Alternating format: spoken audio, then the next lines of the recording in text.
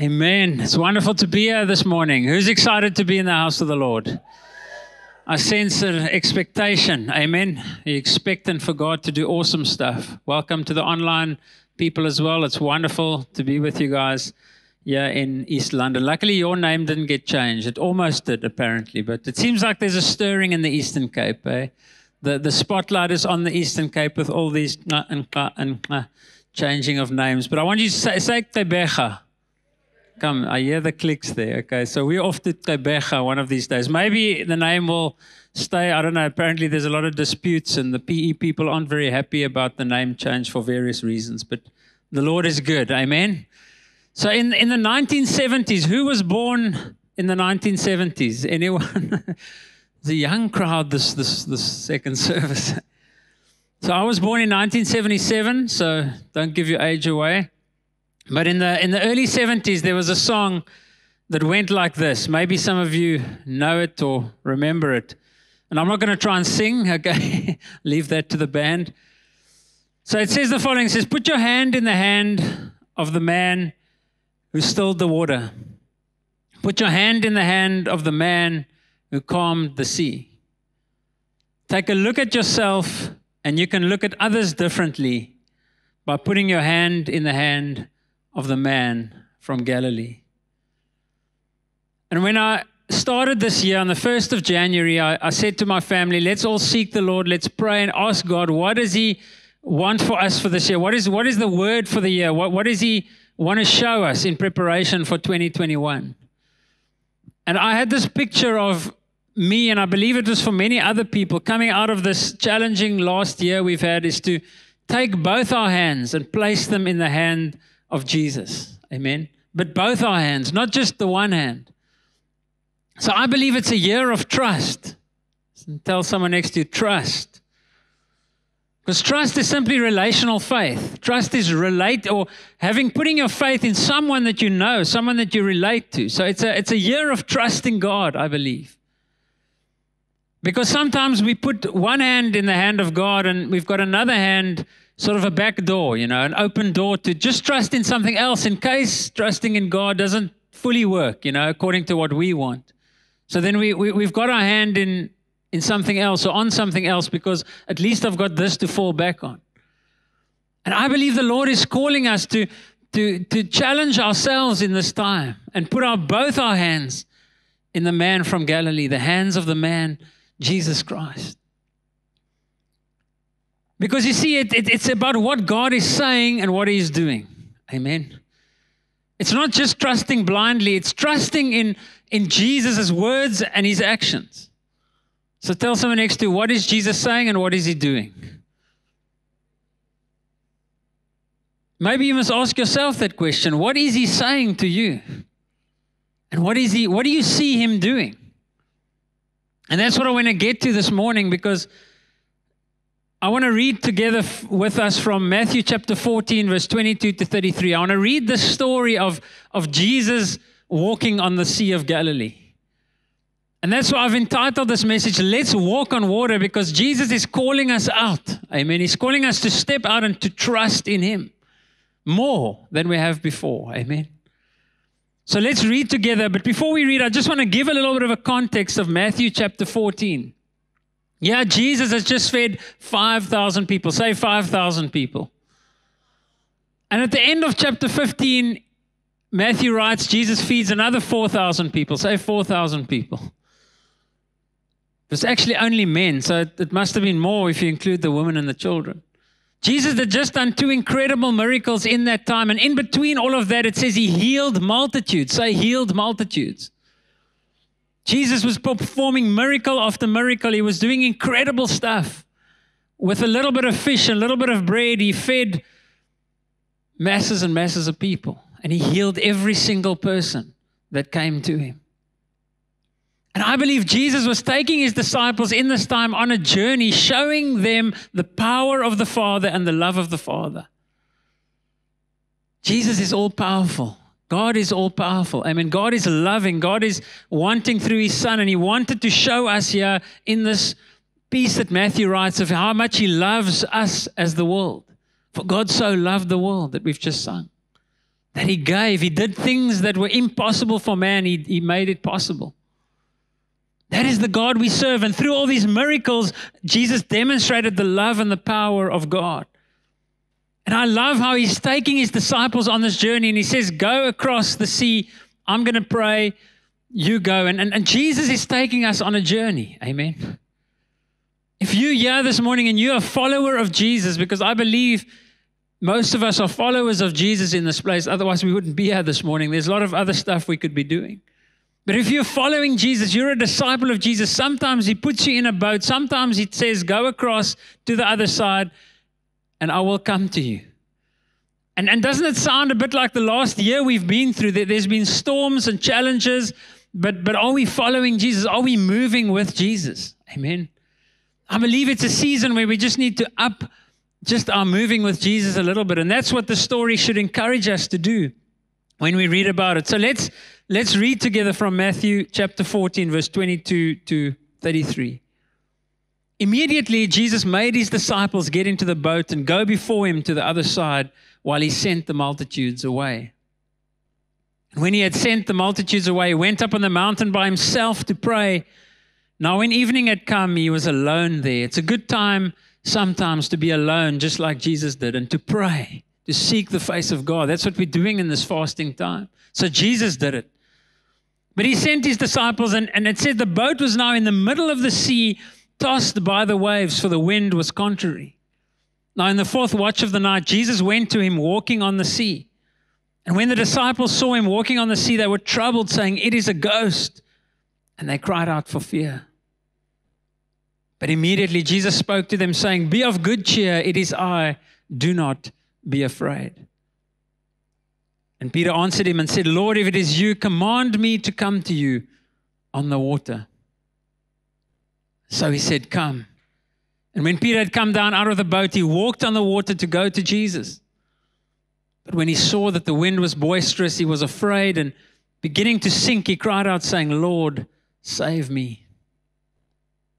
And immediately Jesus stretched out his hand and caught him and said to him, "O you of little faith, why did you doubt?" And when they got into the boat, the wind ceased. Then those who were in the boat came and worshipped him, saying, "Truly you are the Son of God." An incredible, powerful story. I'm sure there have been many sermons preached on many different angles, and one can say so much on this passage, and even theologians disagree sometimes on what is the focus and what is the lessons that we should take out of this. But there's so much that we can speak about. But this morning, I just want to share 3 thoughts with you on what Jesus specifically said to his disciples and how we can apply that to our own lives when it comes to the challenges of life. Anyone here been through challenges the last year or so? Anyone heard of a virus that's affected the whole world? You know, are we in reality? All of us have been through challenges we probably never experienced before. In this last year, we've been confronted with stuff that we've never known before. There was no plan for this. We didn't know how to handle this. But isn't it actually an amazing thing that's happened? Because we've been, in a way, shaken just like these disciples were shaken. We're on this journey with Jesus, and suddenly the wind is from the front. Suddenly the waves are coming against us. Literally, waves and waves of COVID. Eh? So the disciples found themselves in this challenging place where their boat was tossed and shaken, and many of our lives in this last while have been tossed and shaken. Can anyone identify with that? I certainly have. More than just because of the virus, Jesus is just shaking stuff out of my life, and he wants to shake stuff out of all of our lives. He's just using circumstances. And there was a great wind from the front causing waves, and suddenly these disciples not only have to contend with the wind and the waves, but they have to contend with this ghost that they're seeing, or so they thought. And isn't it amazing when there's a shaking, there's sometimes uncertainty and doubt. In fact, in most of our lives as people, when there's a shaking and a challenge, then guess what comes out? Uncertainty, doubt, and eventually fear. And fear makes us see things that aren't really there. Fear makes us think the worst. Isn't that so? In this last while, I'm sure many of us have thought the worst. People of this conspiracy stuff, there's weird stuff happening. It's the end times. It's all of this stuff. And yes, it could be. But why do we always think the worst? Why? Because we're filled with fear many times. There's fear there. There's faith, yes. But sometimes the fear and the doubt come out in the challenges. And fear causes us to think and see things that really aren't there, and we tend to make things up in our lives. And yet Jesus comes to this challenging place that his disciples find themselves in. And guess what? He comes on the very thing that's challenging them. Isn't that beautiful how Jesus is walking on the very thing that's the water is challenging them. The wind causes the waves to rock their boat. And guess what? The thing that's rocking their boat, Jesus walks on that. Isn't that beautiful? He walks on the water saying that he is operating at another level. Tell someone next to you, Jesus is operating at another level. Your pastor always says, next level, upgrade, all that stuff. That is Jesus. Yes, more, more. Jesus is operating at another level. Just want to share a story that happened to us last year, October last year, in our church in Bloemfontein. We were having a seminar on witnessing and reaching out, a Share Your Faith seminar. And I was encouraging the people to really step out and to share their testimonies, that each one of us have a testimony. And so we were 19 people, including my son Matthew, who's 10 years old, turning 11 this year. And so we're in this venue. We just moved to a new venue. And so I'm sharing my testimony and encouraging others to share their testimony. This guy walks in and everyone's sort of a little bit unsettled, and he walks to the back and he unplugs the laptop. He's got a balaclava on or a mask with a sort of a beanie over his head. And then he's dressed in sort of these worker municipal clothes. And so I wasn't sure, is it like a security guard or what's this guy? But I'm carrying on. I'm so passionately sharing, and everyone's getting a bit uneasy. And one of our guys gets up and he walks to him, and then suddenly we just hear the gun cocking, the pistol. He cocks his pistol. And I'm like, and then I realized, okay, I think it's time for me to stop talking now. And so meanwhile, these guys who were in our seminar, afterwards they tell me they thought that I had organized this guy to come in and to like really, scare them with a bit of hell and brimstone kind of, it's time to die. Are you sure that you're saved, and are you going to share your testimony with people? So then he speaks to this guy, one of our guys in Sutu, and he says to him, yeah, and he chucks this green checkers bag, and he says, I want all the cell phones.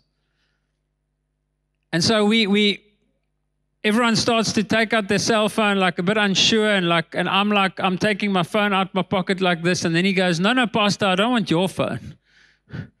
So I'm like, okay, what is this now? And then he says to this guy in Sutu, he says, no, he actually wants he doesn't want give the cell phones back to the black people. He only wants the white people's cell phones because he wants to make an example here tonight. That's what he says to this guy in Sutu. So this guy panics a bit, our guy. He was like, okay, someone's going to get shot here tonight. And so he makes us all come to the front and lie down. And in that moment, as I was standing there, before I sort of lay down on the floor, I felt the Lord saying to me, it's going to be fine. It's going to be okay.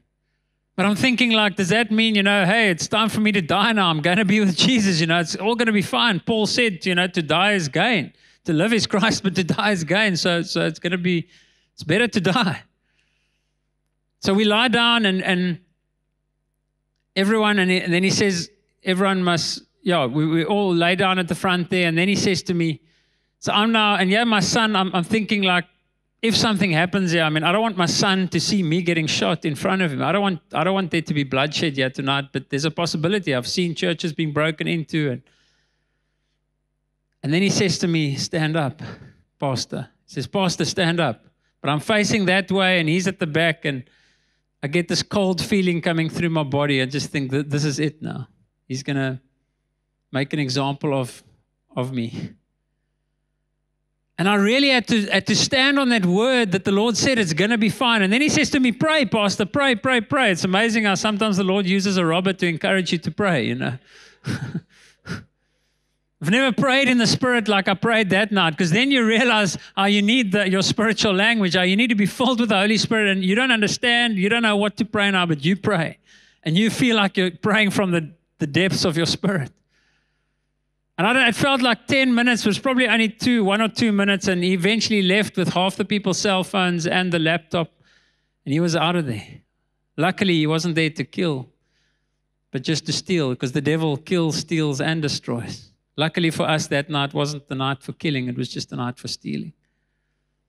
But what was amazing for me in that story is that Jesus was faithful to speak to me. And Jesus was saying to me exactly what he said to the disciples that night. He said, "It is I, do not be afraid. I'm with you. Be of good cheer."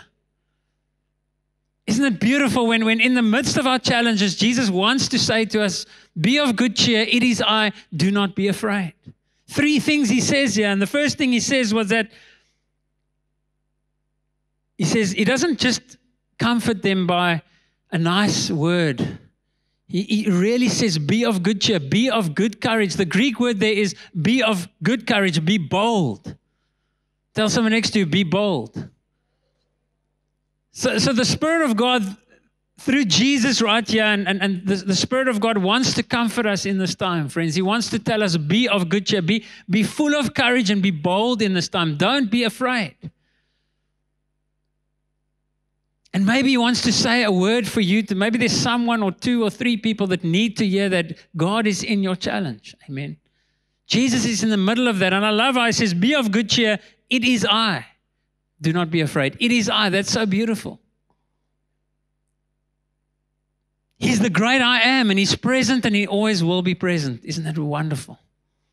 In that moment where I was thinking, this is the end of my life, I'm going to die now, Jesus says, I'm in the midst of this. I'm in the presence of your trouble and your storm. And sometimes he uses that thing that's even challenging, and he walks on that thing. He says, you know what? I'm operating at another level. The great I am is always present. He's Emmanuel. He's God with us. And I want to say this morning, not only is Jesus necessary, he is enough. He's more than enough. Whoever you are, he is enough for you this morning. Listen to this. To the artist, he's the altogether lovely. To the architect, he's the chief cornerstone. To the banker, he's the hidden treasure. To the baker, he's the living bread. To the biologist, he is the life. To the builder, he's the sure foundation. To the doctor, he's the great physician. To the educator, he's the great teacher. To the farmer, he's the Lord of the harvest. To the florist, he's the rose of Sharon. To the geologist, he's the rock of ages. To the jurist, he is the righteous judge. To the jeweler, he's the pearl of great price.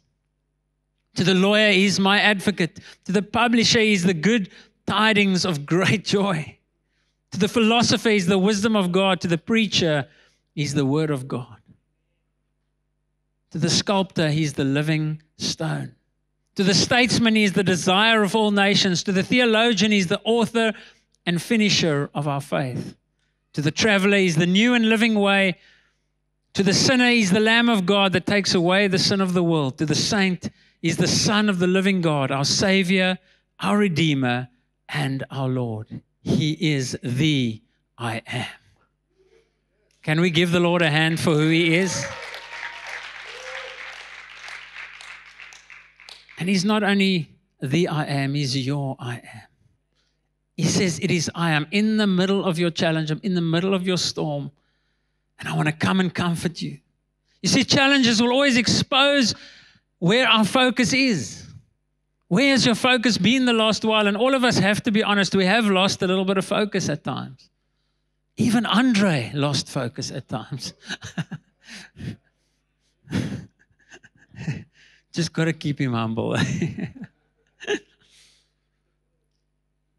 But challenges are going to expose where our focus is. But I want to say today that Jesus is always with you. Jesus is always present. And we just need to realize this, know this, and act on this. That is called faith. Realizing that Jesus is the great I am. And he says to all of us, be of good cheer, be of strong courage. It is I, don't be afraid. And the don't be afraid isn't a suggestion. It's a command. Do not be afraid. So the first thing I want to remind you of this morning is that Jesus is your comforter. He's in your challenge and he comes to comfort you right there in your challenge. And so Peter hears this. Peter hears what Jesus has said. And guess what? He sees what Jesus is doing, even though he's not 100% convinced yet that this is Jesus, because it looks like a ghost. I'm sure at 3 o'clock in the morning, someone walking on the water, that's weird. Especially when you're already full of fear. But Peter, the man that he is, he's a risk taker. He thinks, well, if this is Jesus, Jesus, come and prove yourself to me. So he's a little bit, arrogant in a way, thinking, Jesus, come and prove yourself to me. But Jesus was loving enough to show Peter, it's really me. And what does he say? He says, Lord, if it is you, command me to walk on this water. Command me to come to you on the water. I love how Peter's faith, he was a very young believer at the time, so his faith is here, and then his faith is there, then his faith is here. He's very up and down personality, very bold and very rough around the edges. Jesus needed to form him a little bit, but at least Jesus could work with a guy like Peter, right? But what does Jesus say? Jesus said, I'm going to just so demonstrate to this guy who I am, and I'm going to show him that I can use him if he can just believe. So he says, come. He says one word, come. See, Jesus doesn't have to speak a lot. Jesus only said 3 short little phrases in this long passage that Matthew writes, but when he says something, it's so powerful. One word can change our lives, amen. One word from the Lord can change our lives. And Peter responds, and he steps out of the boat in obedience to the word of God. Are you going to step out in obedience to the word of God in this season? Jesus tells him to come to him, not to walk on the water. Jesus doesn't say, come and walk on the water now. Jesus just says, come. But Peter had faith to walk on the water. Peter says, Lord, I believe if it's you, then you'll command me to walk on the water. And he waits for that command. And what does he do? He walks on the water. Why? Because he saw Jesus doing it. I believe he could see what Jesus was doing, and that's what gave him faith to do the same thing. If Jesus wasn't walking on the water, it would be difficult for Peter to believe that he could walk on water, but he could see that Jesus is walking on the water. Jesus can do the impossible, and if Jesus commands me, if he does something and he says something, surely I can also do it. So are we believing in God's word? Are we seeing what God is doing and believing what he's saying? Do we see Jesus and do we hear what he's saying, despite the fear and the doubt, the uncertainty that has crept in? And I want to challenge us this morning. Jesus is calling each of us to step out from where we are, just to take that one step. Step out of that boat and come to him. It's not about walking on the water. It's not about doing amazing stuff. It's about going to Jesus, responding to Jesus. But I want to say it's always going to be according to your faith. What do you have faith for? What do you believe is possible? Because sometimes we want stuff to happen in our own natural flesh and we desire stuff, and it's not of faith because God hasn't said it and God hasn't done it. But if God has done something and he has said something, we can believe him. And I want to say this morning, when you walk in the Spirit of God, you will know what Jesus is busy doing. He will show you. The Holy Spirit will show you, first of all, what Jesus is saying, and secondly, what he's doing. And one thing I know, and I've experienced it right now in this church this weekend, was just so amazing to be part of Life Encounter yesterday. Anyone here part of Life Encounter yesterday? A couple of people. But Jesus is doing one thing that he promised to do, and that is to build his church. He is building his church, and I'm so excited to be a part of it. That's why I'm saying yes to the Lord. That's why I'm stepping out to go to this place called Gerbera. It's easier to say that than Tebecha.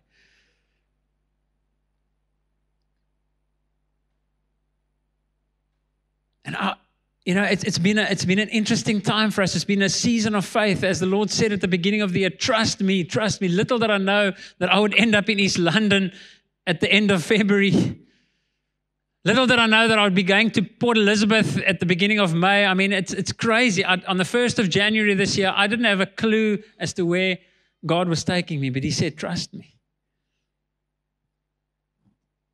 And I remember saying yes to the Lord. When I first said yes to go into full-time ministry, it was like exactly the same step of faith. Lord, I've got an engineering qualification. I haven't got much theological qualifications. I've done Bible school. I've got a basic foundation, but I'm like Peter, Lord. I see what you're doing. I see you building your church, and I want to be a part of this. And that's what made me step out again now, because in the December holidays, I was at a place where I thought, you know what, it's maybe just easier to go back to the marketplace. Maybe it's just easier because ministry is not easy. But when the Lord says, come, then we can do the impossible. Amen. And yeah, our kids are all three in a school. I mean, Ganubi Primary accepted our kids within a week of school starting this year. I mean, that's a miracle. I think we need to give praise to God for that. And we found an amazing house. We in Henk and Marisa's house on the sea there in Ganubi. I mean, we've been so blessed, but God did miracles to get us here within 2 weeks of school starting. We had to make a decision. We're coming to East London before we go to PE. It's just incredible how God has worked these things out, because He's a miracle working God. And when He calls us, we can do it. Amen. So some of you is calling you to just come and be a part of what He's doing right here in this church. And I know a lot of you are already doing it, but I want to challenge you to grow even more and to surrender more. So for some of us, He's calling you to surrender your life to Him. For some, He's calling you just to obey Him in what you don't even understand, but you know it's God's voice. Some of you is calling you to just serve somewhere, to give more, to start to pray for people. Step out and pray. I remember the first time I was encouraged to start to pray for people, just responding for ministry or just needing prayer. And I was so no confidence and don't have a word from the Lord always. And when I started to pray for people, I'll never forget praying for someone, and the Lord just started to give me words for this person. I just stepped out in faith. Little did I know, it didn't make sense to me. And then the person's like, how did you know this? I just said, well, I just stepped out. The Lord started showing me stuff. So for some of us, we just need to start to pray for people, and the Lord will give you words, but take that step. Start to reach out. Just share the love of Jesus with somebody strange and see how the Lord blesses you. See how the Lord blesses that person and how fulfilling it is to reach out and share the love of God. Maybe some of you have been called to start something that will change the world, that will make a difference in someone's life or in many people's lives. But just come and step out and come to Jesus, because He's calling each one of us. And so Peter had this incredible experience of responding and walking on the water. And I imagine how amazing it must have been. My kids now, and we've got a swimming pool there in Bloemfontein, because it's important to have a swimming pool in Bloemfontein because it gets very hot in the summer. So they love to swim. And then they heard the story of Jesus walking on the water, and Peter also. So they thought, let's try and see if we can walk on water. So first of all, they run and then they fall. So let's now walk to the edge of the pool, and we just carry on walking. But every time they fall, they haven't quite got it right yet to walk on water. Okay. I also tried a couple of times, but I don't think the Lord wants me to physically walk on water. But Peter must have this incredible experience of walking on water. Imagine that. Imagine how it must have felt to defy the laws of science. But I think what was even more incredible and exhilarating for Peter was just coming to Jesus. That response to Jesus and walking to Him and seeing His eyes and just focusing on Him and seeing how Jesus would do miracles in and through his life. And it was awesome until he lost focus. He looked a little bit away from Jesus and he saw the storm. Because that's what we do sometimes. We look away from Jesus and we look at the storm, and then we start to sink. But what was amazing is that as soon as he lost focus, Jesus was there to pick him up. And the Bible says he looked at the wind, and the wind was boisterous, meaning forceful, powerful, and he began to sink. And you see, many times the storm is boisterous. The storm is forceful and powerful, and when we see it, we get fearful again. But guess what? Jesus is saying to us, you know what? I want you to grow in your faith. And he rebukes Peter, but I don't see it as this harsh rebuke. I see it as like, Peter, why didn't you believe until the end? You could have walked further. But Peter, I want to show you that your faith isn't quite where you think it is, because you can start off with faith, but are you going to finish in faith? Because sometimes we're excited, and then, faith is a journey. Faith isn't something that we just do. It's not just quick fix, microwave, the generation that we live in. And faith is a journey, and God wants us, friends, to grow in our faith. That's the last thing I want to say this morning. He says to us, Be of good cheer, it is I, do not be afraid. Secondly, he says to us, come out, step out, take the step. But then he says to us, you know what? It's important for you to grow in your faith. Because sometimes when you step out, things don't quite work out how you want them to. But at least you've stepped out. At least when you fall, guess what? I will never let you go. I want you to grow in your faith. I want you to come to a place where you overcome that which is challenging you.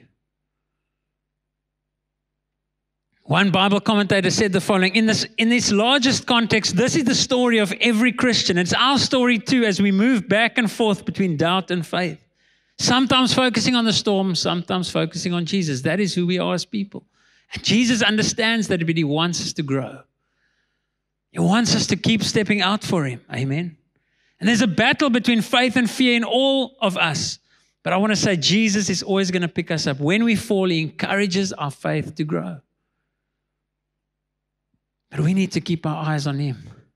We need to keep our focus. And that's what tomorrow and Tuesday and Wednesday are about, friends. We can keep our eyes, we can just turn away a little bit from the world and from all the distractions and say, Jesus, I want to keep my eyes on you. I want to step out in this season. I want to trust you for amazing stuff. Peter's faith grew incredibly from this experience, so much so that God used him mightily. Look at the life of Peter and how amazing God worked through his life. And you see, when they got into the boat, the wind ceased, and guess what? They all worshipped him. When we grow in faith, friends, two things happen. Number one, when we step out, two things will happen. Doesn't matter the outcome. Doesn't matter about the walking on the water, the miracles, all of that. When we step out in faith, guess what happens? It leads to worship. And it says they all worshipped him together. It doesn't only lead to worship, it leads to a greater sense of community. And I believe there was just a sense of awe and wonder about Jesus, and his disciples pulled together, and they were thinking, yes, you know what? Together we can do this for Jesus. And that's what they did. If you look at history, we wouldn't have been here today if it wasn't for those 12 guys that decided we can do this for Jesus. We're going to walk on water for him. And both of those things, worship and a greater sense of community, lead to even greater faith. It leads us to grow in faith. And I believe, I didn't share it in the earlier service, but I believe this church, Andre, for this church, I believe God has called Shofar East London specifically, like these disciples or like Peter, to step out in faith and to encourage the greater body of believers in this town to step out in faith. It's a worshiping community. It's a community of worship and of family here. And I believe this church, as you guys step out, you're almost like Peter. I see you guys like Peter, stepping out, taking steps of faith. And when you fall, it's okay. Because guess what? Jesus is there. Because we aren't perfect. We never have to be perfect. But you guys are like Peter, and it's going to cause many other disciples to just come and worship Jesus. Because when Jesus came into that boat, guess what? The storms were calm. The wind stopped and there was a massive calm, but I think a massive awe and wonder of who this Jesus is. It's always about worshiping him together and about growing in our faith. And that is what Jesus is calling us as a church to be at this time, is to grow in our faith. It's not about the miracle. It's not about the breakthrough, or where some people see Peter as failing, but it's about worshiping him. It's about the Son of God. It's about the one who is faithful, the Son of God. You see, if we never step out, we won't grow. Tell someone next to you, if you never step out, you won't grow. So growth happens when we step out. It's about stepping out. I read a quote this week that said the following: it is safer to be on the waves with Jesus than to be in the boat without him. It is safer to be on the waves with Jesus than to be in the boat without him. And I would rather be a Peter that has stepped out knowing that Jesus is going to catch me than sitting in the comfort zone of the boat. I would rather be Peter, who started sinking, but he grew massively in his faith. And he could be used mightily by God, than someone in a comfort zone. Who do you want to be? But I want to encourage us that each one of these disciples who were in this boat, they stepped out for Jesus and they gave their lives for the cause of his kingdom. Each one of these disciples saw this faith that Peter had, and they were willing to die for the cause of Christ. They were willing to give their lives. That is stepping out for me. Amen. That's stepping out of the earthly comforts into a heavenly realm where you're willing to die for Jesus, willing to preach the gospel unto death. So the last thing I want to say this morning is that Jesus not only comforts us in our storms, he not only calls us out, but he continues to challenge us to grow in our faith. And for some of you, it's going to be a very practical step this morning.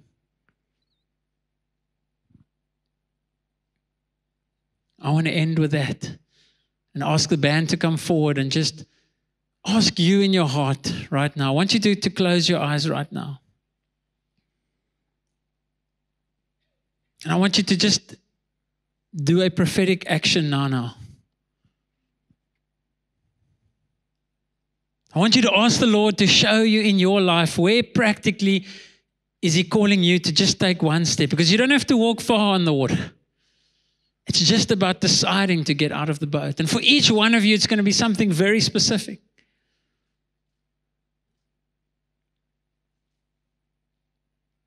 But I believe, friends, Jesus wants you and me to trust him more this year. He wants you to put both your hands in his hand, because most of us have got our one hand in the hand of Jesus, but we've got another hand, trusting in something else. It's like an open door or a back door that in case this doesn't work, I'm going back to the comforts. I'm going back to what I'm comfortable with and what I know.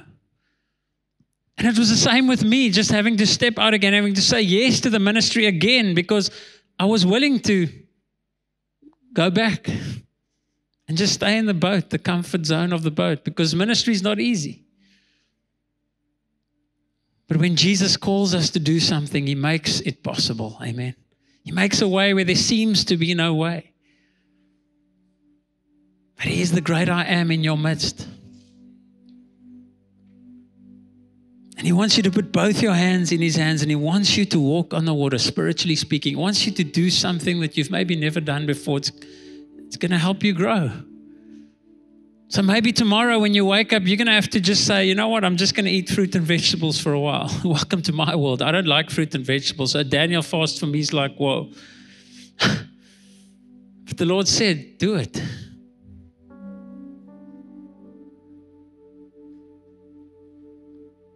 Maybe for some of you is to surrender your finances. Maybe it's time to start to give. Maybe you've never realized that God is calling you to actually give. He doesn't expect you to give 100%, but he wants you just to give an offering and grow in your giving. Maybe it's to surrender your life to Jesus. Maybe it's to be filled with his Holy Spirit. Maybe you've never walked in the gifts of the Spirit or the power of the Spirit or the fruit of the Spirit in the fullness. And you are in control of your life, and the Lord just says, surrender your life again to me. Maybe you need to serve somewhere. Maybe that step of faith is going to be to fill in that card on your chair. Lord, sign me up for this. I remember when I was first in Shofar, I didn't know where to serve, but I just started to serve at the hospitality, at the ushering. And I eventually became the head usher in Stellenbosch. Many people, it was such a blessing to be a doorkeeper in the house of the Lord. I didn't want to do anything else. I didn't want to preach. I just wanted to welcome people into the house of the Lord. But I was so shy, and the Lord changed my life. He took me from being a shy boy to be a bold boy very quickly when I got filled with the Spirit and started to step out and serve and love people. So maybe some of you just need to sign up to serve somewhere, be part of Tanya's ushering team, be part of parking, welcoming, or attendant when that. There's a lot of stuff that you guys can get involved in. But just serve somewhere. Step out and say, Lord, I'm getting out of my comfort zone. Maybe for some of you, it's to reach out to one person. Maybe this week you say, Lord, I trust you just to share my testimony, or share the gospel with someone, or share one word with someone. Just an encouraging word. Start off. You don't have to have a message from heaven. Just tell someone, you know what? Jesus loves you. It makes a massive difference. It just opens the spiritual atmosphere. Maybe that's the step out of the boat that you need to do. But I want to ask you this morning to just take a step, a bold step. If you feel the Lord is calling you to step out in some area of your life, then I just want you to stand right there where you are. If He's calling you to step out, I want you to just stand up right there where you are, just in response to this and say, Lord, I'm stepping out of my boat. So it could be a lot of different areas, but if He's calling you to step out in faith, if He's calling you to walk on water, just right there where you are, just stand up as an act, a prophetic act. You don't have to do it. If you don't feel comfortable, you don't have to. But if you feel the Lord is calling you to step out in some area, then just respond right now.